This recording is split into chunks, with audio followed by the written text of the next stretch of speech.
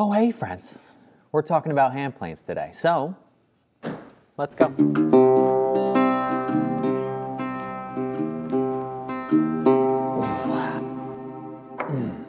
Delicious every time. The hand plane.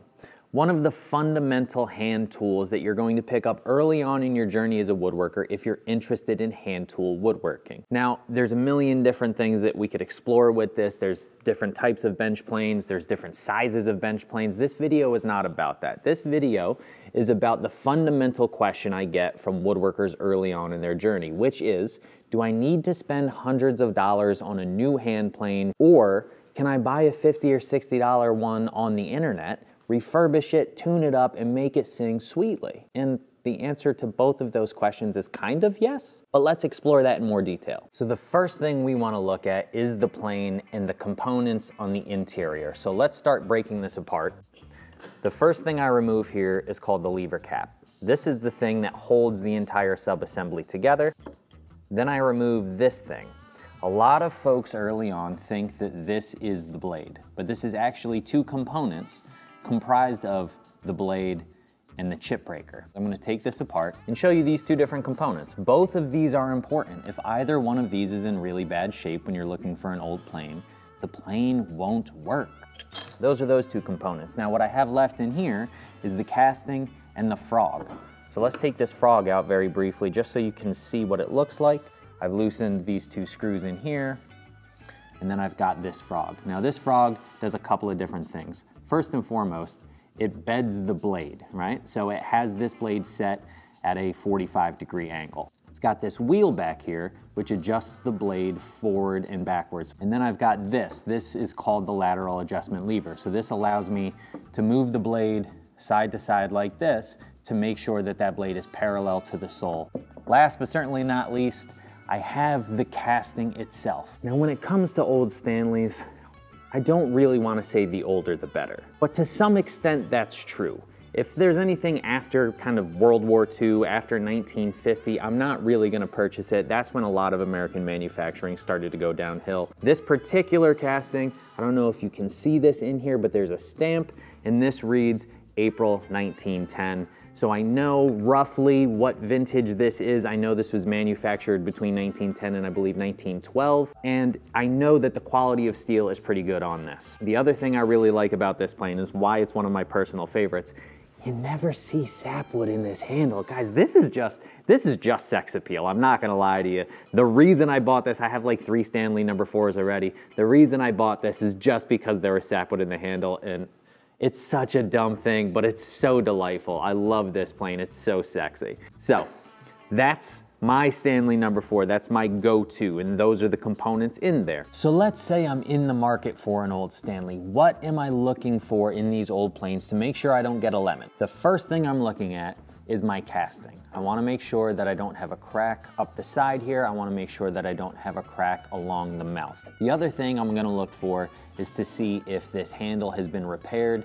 That can be worked around. It's really just a comfort issue for me. And then lastly, making sure that none of these components are severely pitted and rusted. If I have a blade that has a tremendous amount of rust and some severe pitting on the backside, meaning that there are a lot of indentations or holes in the steel, that's gonna prevent me from getting a sharp edge. And I usually like to keep these irons, the original irons, in my old Stanleys.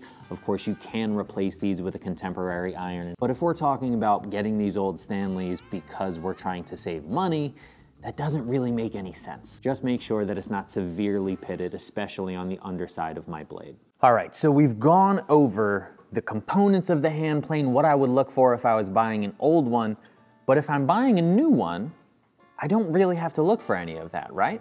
Right out of the box, these planes, whether from Lie Nielsen or from Veritas, come ready to use, right?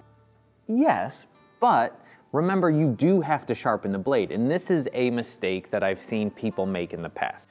Now, this is a good moment to acknowledge that I have worked for Lie Nielsen in the past. I did the hand tool events with them for 6 or 7 years.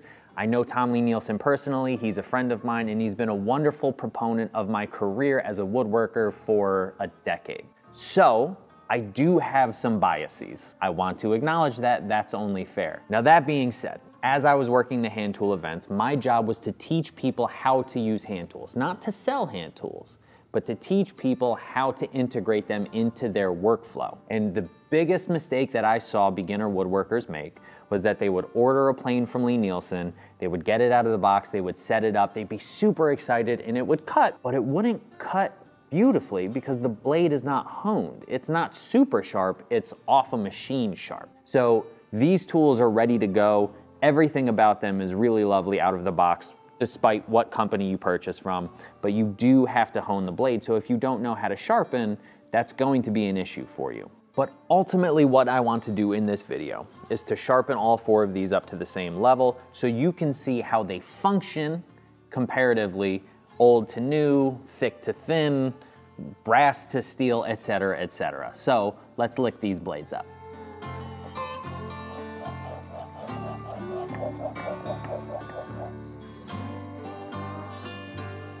Now here, ultimately, is the test. I've got 2 pieces of wood, I've got all 4 of my planes licked up, cleaned up, sharpened beautifully. We're going to see how they work. So let's dive into what they actually do.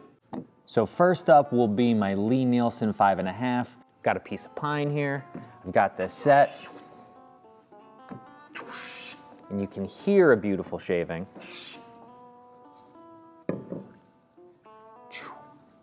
You can see a nice full width shaving here, paper thin.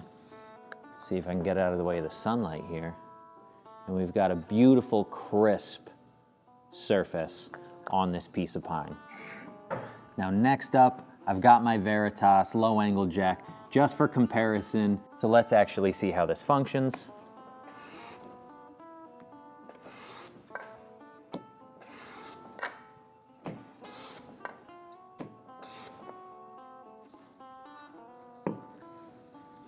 And again, you can see I'm getting paper thin, perfect shavings. But the question is, surface quality.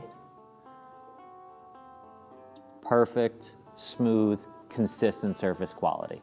So we've done our 2 contemporary planes. Let's dive into what an old Stanley is or is not capable of. This is my number 5.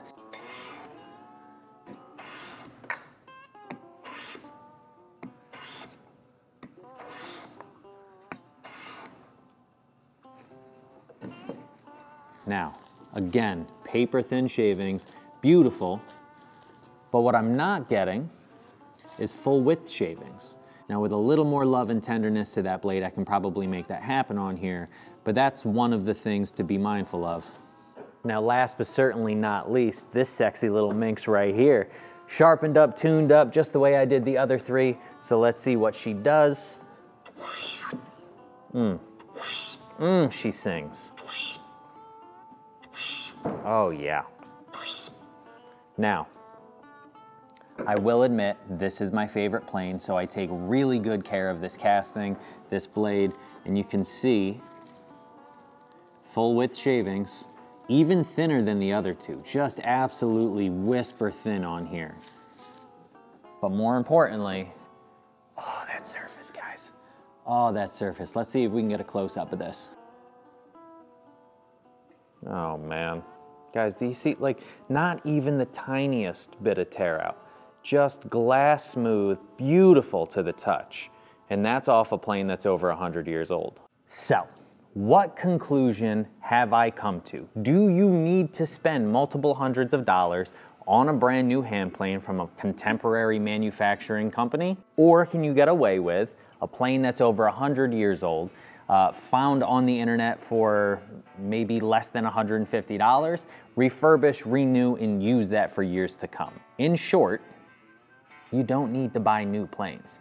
The old Stanleys are beautiful, they're wonderful. You can get them in really good condition for less money, and this is the important part, if your budget does not allow you to buy a new hand plane and lumber to build a thing, spend money on an old hand plane. Spend less money on tools and more money on materials so that you can continue to build. Now, if you have the budget and it's not going to keep you from actually making things, a new hand plane is a beautiful thing. I can't imagine a more beautiful thing. These things out of the box, whichever company you go to, are ready to use. You know what a hand plane should feel like when it comes out of that box and you sharpen it up a little bit. You don't have to worry about adjustments. You don't have to worry about surface rust. You don't have to worry about the quality of the tool steel or did you get taken for parts. It's just an easier way to get into woodworking, and they're beautiful tools to use. So you can go either direction. It really depends on which way you want to go. That may be an unsatisfactory answer to some of you, but I love all of these tools. They're brilliant. My 5.5, my low angle jack, my 4 with this beautiful sexy sapwood, and my old 5. I use all of them. All 4 of these live under my bench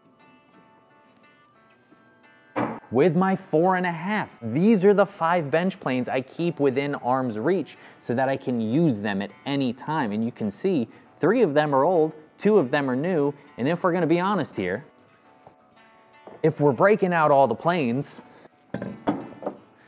this is the fleet of planes that I use on a daily basis. You can see the breakdown is literally 3 new, 3 old, and this guy, which is just my favorite plane in the whole world. I love all of these things. You can't go wrong with any of them. If you're willing to put in the time and the effort to clean these up, they're beautiful planes. If you're willing to spend your budget on tools, these are beautiful planes as well. Choose wisely. So friends, that's today's video. I hope it was helpful. I hope it was educational. I hope you learned something. And I hope you're excited to explore hand tools in your woodworking process because they're really a delight to get to use once you learn how to sharpen and take care of them well. But that's that, friends, and I will see y'all in the next video. Cheers.